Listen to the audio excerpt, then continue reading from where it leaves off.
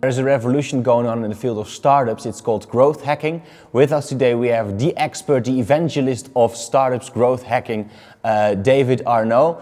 David, fire away. You give us a 5-minute seminar. Yeah, thank you. So funnily enough, growth hacking is actually not a really well-named term, and it can be quite misleading because it sounds like we're just hacking growth, which is not the case.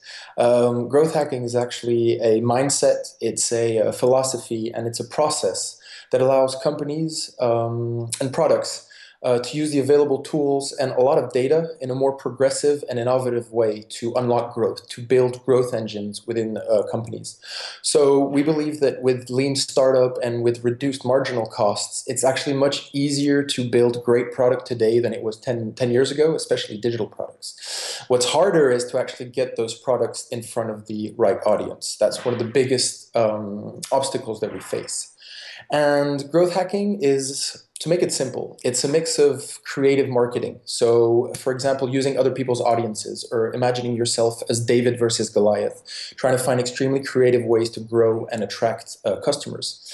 It's also about experimentation and data. So we have a scientific approach to marketing, a very data approach to marketing, and we like to test things before actually jumping full on into them. And I think that the third major aspect of growth hacking is actually automation and engineering. So when we experiment, when we find something that does work, we build it into the product. And if we can't build it into the product, we build it into the company through a system or through a process.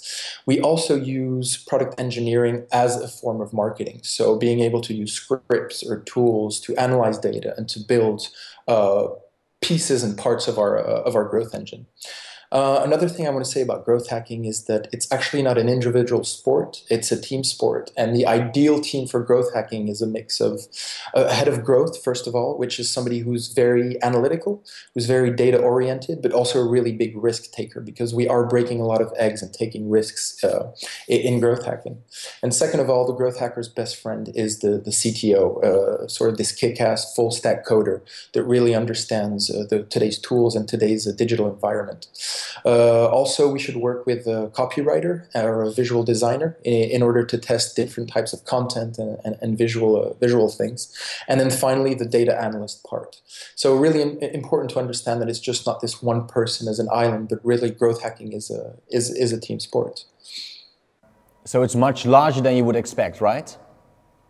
Absolutely. I mean, what we're starting to see is that not only startups are using growth hacking techniques, but corporates are starting to be interested in it as well, because we have so many tools and data available to us today that it's much easier to reduce not only product development risk, but also marketing risks.